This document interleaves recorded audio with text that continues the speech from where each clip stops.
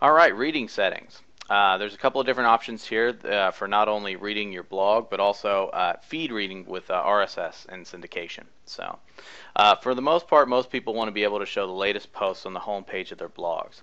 But for some smaller blogs or some people that maybe want to show the same information to everyone who first enters the site, maybe you want to display a static page, and that's a single page of your choosing.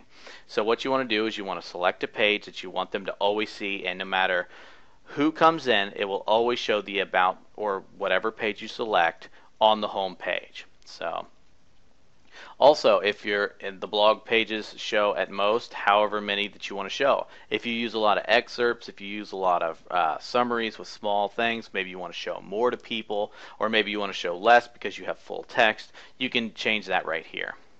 Also, the syndication feeds show the most recent. A lot of times, I will actually put a higher number in here because I want anybody, whoever's reading my feed, I want them to be able to see more posts and have access to more content. So I will actually put that at a higher number.